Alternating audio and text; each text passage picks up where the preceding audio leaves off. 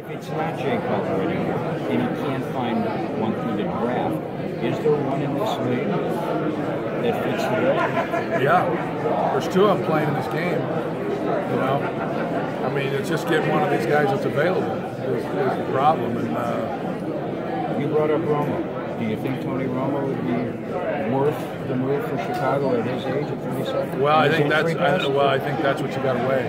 You know, I think that's a decision that an organization has to make. Is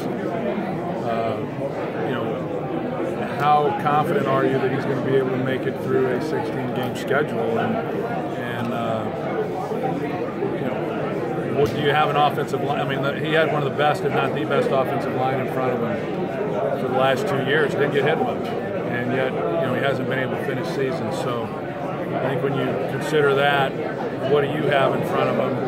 And then I think you also then have to have a contingency plan in the event that he doesn't make it through a 16-game schedule. So I think that's a high risk, personally. But as you said, I think there's so many teams that are in such desperate need of a quarterback that I would anticipate that somebody's going to do something with him. Does that mean that a guy like Garoppolo, Tom's backup, Jimmy Garoppolo, might be worthy of that number 3 pick in the draft? Well, we've seen others who have played sparingly and have signed lucrative contracts, you know, and not done well, and not done well, and not. And what I was going to say was, had not yet proven themselves out, you know, over a period of time, to where you're just really basing it on a small sample, and yet we need a quarterback, so we're gonna do this, and it just tells you how desperate so many teams are for a quarterback. How would Tony appeal to, or how would New York appeal to Tony, knowing him as you do? Oh, I think Tony would fit in great in New York. I do. I think he would. I think he'd be fine. I think he would handle the scrutiny of that city very well. I think not only do I think he'd handle it well, I actually think he would thrive within that atmosphere. Do you think the Jets should pursue him? If you were the New York Jets, would you? Well, I think that anyone who needs a quarterback should take a look at him. But then it goes back to what I said. I mean, I think you've got to do your own internal evaluations as far as, you know, what his medical history is and how confident you are that he's going to be able to be given, first of all, the protection needed. And when that breaks down, you know, how confident are you that he's going to be able to take hits and get back up? Troy, what do you make of Roethlisberger saying, hey, I'm not sure about next year yet? Yeah, I mean, I get it. The season ends, and it's emotional when you lose at that point in the season. The further you go, the more disappointing the loss becomes. I've certainly not had that conversation with Ben. I don't know if it was just an emotional statement on his part or if it's something he's really been contemplating. As a fan of our game, I hope he comes back. I think he's a great player. I think he's still got plenty of good years left.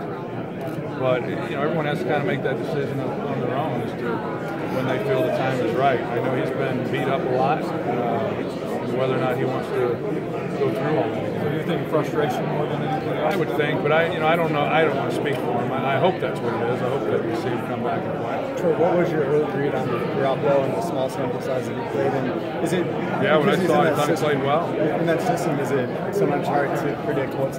Yeah, a little bit. I think they do such a good job of preparing these guys and knowing how they're going to attack a defense that it's hard. Yeah, I think it is hard sometimes to then try to project how a guy is going to do somewhere else, where maybe they don't have some of that same type of support that you get in New England. But he's obviously a talented guy. That's why he was picked where he was, and he played well. I would expect that there'll be several teams kind of kicking the tires on him. Who might be an unsung hero in this game, or a couple of guys that you think could be surprised? I think Deion Jones could be one of those guys for Atlanta.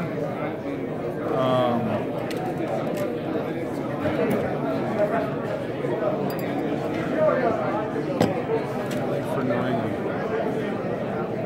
I haven't dug into it to that level yet.